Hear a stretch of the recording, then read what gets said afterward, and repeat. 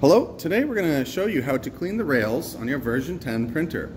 For the materials we need, we're going to need some paper towels, we're going to need some rubbing alcohol. You can use denatured alcohol or isopropyl alcohol.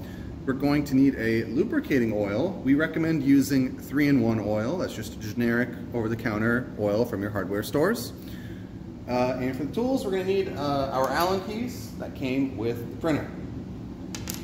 You can also use power tools to help assist to speed it up.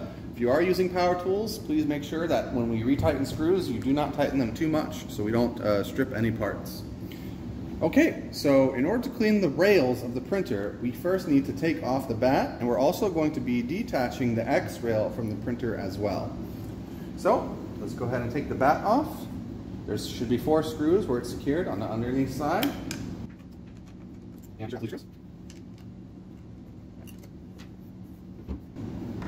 And then we are going to take off these 4 screws to take the X rail off of the Y rail.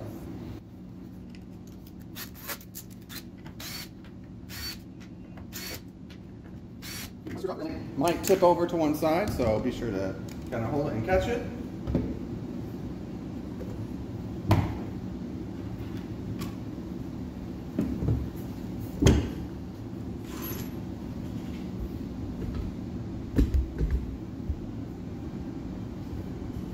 And now you're going to want to remove the belt guards from both of the rails. So that is this piece of plastic here.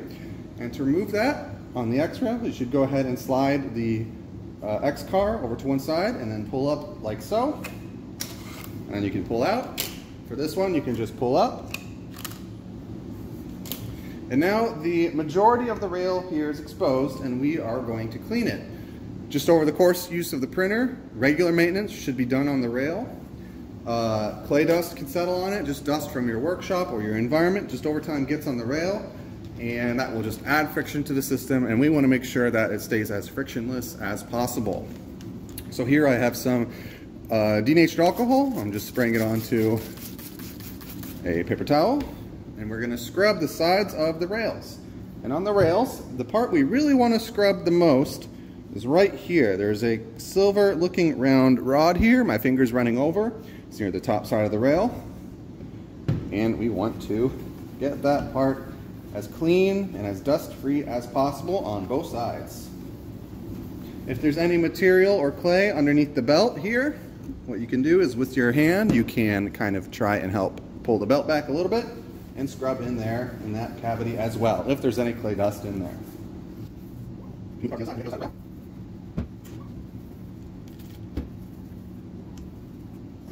Once the rail is clean, we can then go ahead and add just a very few drops of your lubricating oil to the rail.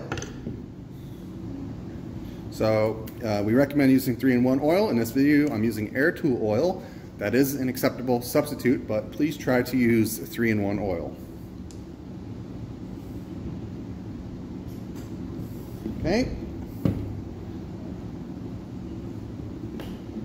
Once it's on the rail, go ahead and make sure you move the car back a bunch, back and forth without spinning too fast.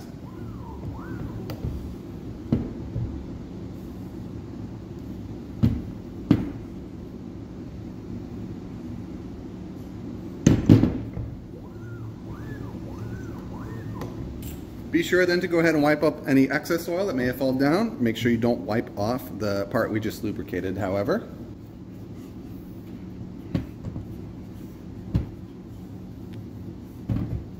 And you should go ahead and repeat this process for all 3 rails. For the X rail, for the Y rail, and then for the Z rail, you can't move the Z rail up and down manually. So if by chance this rail has gotten dirty, go ahead and perform the same procedure on it of wiping down the sides of the rail with an alcohol wipe or a paper towel with alcohol on it.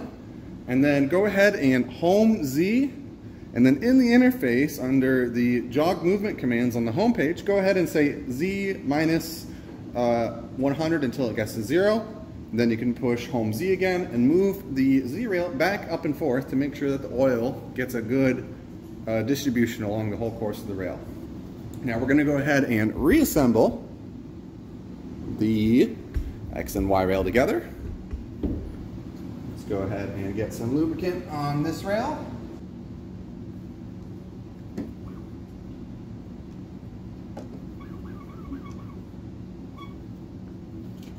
And then for these belt guards, make sure that you put them back the way they were.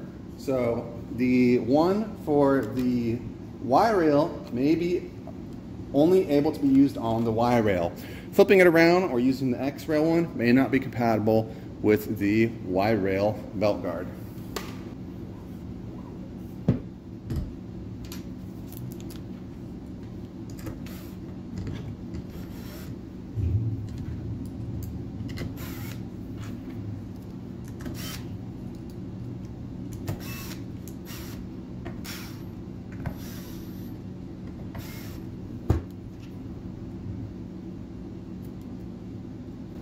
If these screws are not retightened properly, and if they are too loose, they can cause the X rail and the printer bed or the bat to shift and move a lot. So please make sure that these screws are retightened sufficiently.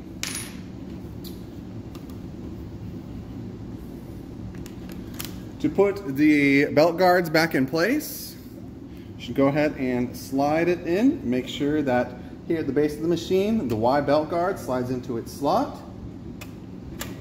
And then go ahead and push the Y rail all the way to one side, and then bend up and push the belt guard back into its slot. And as I just said earlier in the video, they're not compatible with each other. I just attempted to use the X one on the Y rail, so let's make sure we use the correct belt guard for the rail. There we go.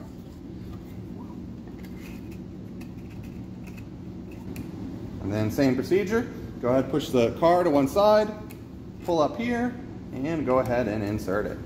Once you're done, make sure that the both X and Y rail have good movement so you can slide and forth back manually, and make sure that everything is running smoothly. And that is all you need to do to clean the rails on our version 10 printers.